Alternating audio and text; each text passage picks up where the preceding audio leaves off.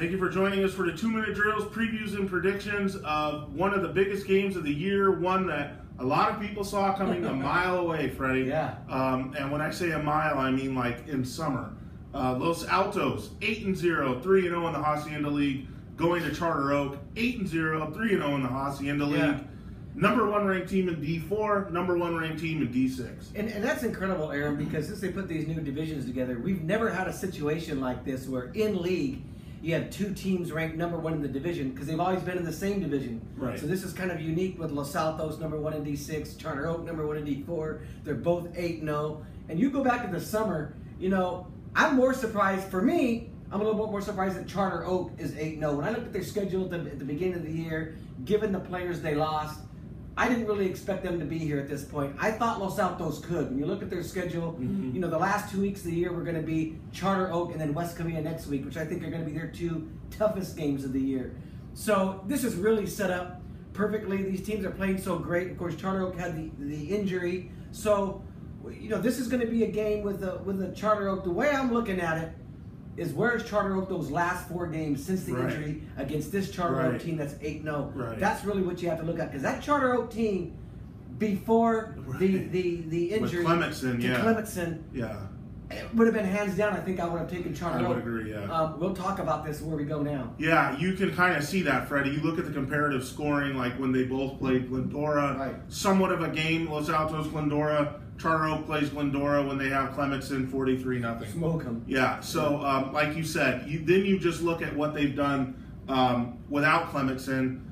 You know, the Chino game, the Diamond Ranch game, the West Covina game, which you were at. And that was a bit of a struggle. They were in trouble at the end. All those games have been, except for the Chino game, which they were able to, and the quarterback is Takata. He threw for 400 yards in that game. That was the one breakout game he's had. Now, last week he took a step back. I think he just threw for over 100 yards in that 20-6 win over Diamond Ranch. Right. And except for that game against Chino, those other 3 games, like you said, have been close. They had to come back in the fourth quarter to beat South Hills. The game against West Covina, that was a 3-point game, 31-28. That West Covina really coughed up in the fourth quarter. They had a chance to win that game.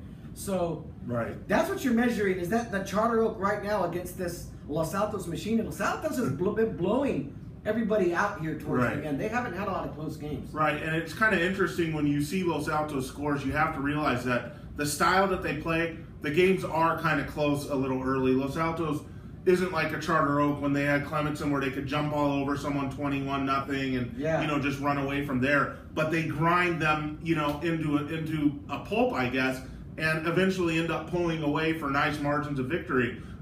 When we talk about this game, we're talking about 2 of the very, very best players in the Valley. For Los Altos, everyone knows him, Tyler Nevins, standout running back, as good as it gets. And then for Charter Oak, Brian Castile, the Arizona-bound receiver, who also sees time now at running back. They use him all over. Boy, Freddie, you know, this game legitimately has some of the best top-to-bottom talented teams in the area.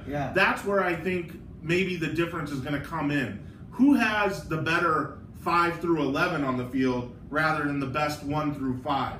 And when you look at this, I don't know who that is. Yeah, well, I think both defenses are playing well, but to me, Aram, it's going to come down to the best player deciding this game. I really like Tyler Nevins. You think about it, he's averaging, 194 yards a game. He hasn't had anything less than 150 yards in any game. He scored at least 2 touchdowns in every game. And one key that I'm looking at, because I was at that West Covina Charter Oak game a couple weeks ago, that was 31-28. Anthony Romero from West Covina was able to rush for 178 yards and 2 touchdowns. And they were really able to move the ball on the ground better than I thought they would against that Charter Oak defense. So I'm thinking to myself now, if Anthony Romero can do that and West Covina can do that against Charter Oak, what is Los Altos and Nevins going to do against those guys when no one's been able to stop them all year? How much clock is that going to chew? Because Charter Oaks is still going to try to win the game through the air. Last week it didn't work. They threw for only 100 yards. They struggled. It wasn't as easy. The week before, it worked. Against West Covina, the quarterback really struggled in that game too. So Charter Oak is going to have to be way on their game throwing the ball. I'm not so sure they can do that, but I do believe that Nevins is going to be able to do his thing because he's done it in every single game this year, and this is the biggest game of the year. And I can't help but think he's not going to be ready and fired up. They lost to Charter Oak last year. He's going to want to get this game. It's his senior year. Right. This is it for him. The flip side of that argument, though, Freddie, is that Roger Lee had the defensive coordinator for Charter Oak, Big Lou Farrar. They know they got to do one thing: stop Tyler Nevins, and let's hope Cody Olmos, the QB from Los Altos, not going to be a big secret what they're going to do on Friday. There's no secret that Los Altos was there needs to be, because there needs to be in a game like this. Los Altos can't be a one-trick pony. I'm telling you, Charter Oak will come up with a game plan that will put the clamps on Nevins to a degree. Yeah. To a degree. And then you're going to need a guy like Cody Olmos, the quarterback, to step up, or Art Vargas, their best target outside, to step up and make a play here or there. You just got to be more than Nevins in this spot, in a CIF championship spot, in a CIF semifinal spot. Los Altos has to prove they have that. But the difference is, though, Charter Oak, if the QB position is questionable, now obviously Takata isn't Clementson, but he's been a good placeholder. He's the whole key for Charter Oak. Takata's got to have a if he can get the ball to Braddock, if he can get the ball to Castile, get the ball in their hands. I don't think Los Altos has seen weapons like this on the outside. But do they get the ball on the outside? Yeah. Are they able to get them the ball? This is a fantastic coaching matchup. I know Dale Ziola doesn't have the CIF championships that Lou Farrar does. Of course, he's been coaching probably about 30, 40 years less too. Yeah. But the job Dale Ziola has done turning around this program from where it was 4 or 5 years ago, I'm not sure. I'm really not sure. Of all the great coaches in the area, you could maybe pick 2 or 3 that would have been able to turn Los Altos around. Yeah, well, is there a better defense, though, that Charter Oak's gone up against than this Los Altos defense? When you look at a lot of the scores, they've held a lot of teams to single digits. Yeah, that's a great question, too. 34-7. Yeah. They have Diamond Ranch to 13 points. So I was looking at a lot of their scores. Newport Harbor was probably their closest game. They won that by 12. That's a team that's 5-3. Glendora scored some points on them, but it wasn't a high-scoring game. Their defense has been good enough. Again, if this was Clementson and company earlier in the year, I'd be afraid for them. Charter Oak scoring 30 points or more, but I don't know if they're capable of doing that against Los Altos. But I am pretty convinced. You call it a one-trick pony in offense, because it's been a one-trick pony in offense all year long. Yeah. And all year long, Nevins has delivered. Right. He's averaging 200 yards a game. Right. He's had more than 150 in every single game. Right. In every single game, everyone knew who was going to get the ball. Right. And in every game, he scored 2 touchdowns or more. But this is Charter Oak. Okay, it is. That's what makes this a great, great game. And we're going to get into predictions. You know what's tough for me is twice I've gone against Charter Oak. Earlier in the year against Northview, and that was, looking back, that was probably a mistake now. Charter Oak just pulled away from Northview and blew them out. I picked Charter Oak to beat Damien. And although that game was close, it really wasn't. I mean, it was close because Clementson got hurt. If you watched that game, up until that point he got hurt, that was going to be a blowout.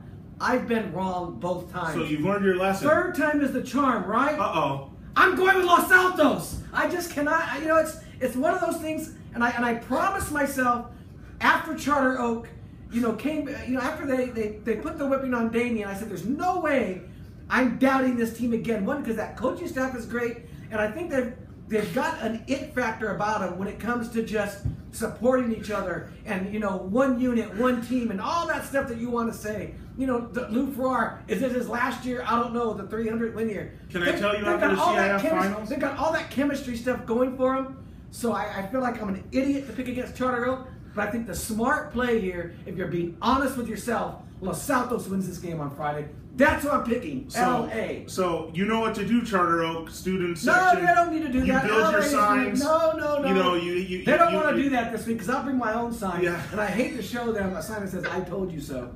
But this is going to be the week it happens. So put your signs down. You'll be wasting your time if you know. Well, in that case, Freddie has a well-deserved reputation as the cooler. So that makes the picking the game easy for myself. Bound to get this right. Yeah, he's bound to get it right, but until he does, I'm going opposite. So I'll take Charter Oak. Are you going opposite just to go opposite of me, or do you really think Charter Oak's going to win this? Did you come into this room saying Charter Oak's going to win this game? Or are you just going with the cooler pick? I'll tell you what. I've been thinking about this game probably all season, and ask me a different day of the week, and I'll come up with a different winner because it really is that close. Yeah. Even as if you have conviction in picking Los Altos. No, I don't have conviction in that. Right. I'm convinced. It's it's a game, and we're asked to pick it. And I expect it to be super close. I don't think any team is going to blow each other out in this game. I think it's going to be Just like last week, Northview and San Dimas. That was a great, great game until the fourth quarter, and it got away from San Dimas. I expect we're going to go into the fourth quarter and say, God, we've got a game here. Right. Now, what do you think the crowd's going to be last Packed. thing? Yeah, I mean, this is as good of Charter a... Oak Damien game, it was absolutely... Charter Oak fans show up. What about Los Altos? They do too. Yeah. I mean, traditionally, they both have great student sections. Right. Which, anywhere you go, when you see big crowds, it starts with those student sections. It's become a fad. Like, you see that Nogales has created that atmosphere over there with the student section. Charter Oak has one of the best in Los Altos. From being there last year and other years, they've got a great, great student section. So, and the fans show up. There's a lot of history with these two schools. These aren't schools that have come out of nowhere. We're talking about a rivalry that goes back years, to the Gato Ferrar days.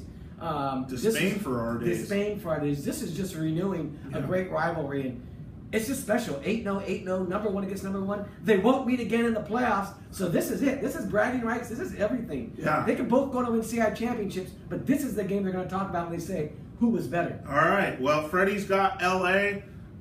You know what they say about Charter Oak? QBs fall out of trees over there. I got CO. We'll see what happens. This one is a total toss-up. I mean, no result would really surprise me at all. Great, great environment expected. Two of the very best of the Valley's historic programs going at it on Friday night. For all intents and purposes, the Hacienda League Championship on the line. We don't have to tell you to get out there, but get out there. Thank you. LA.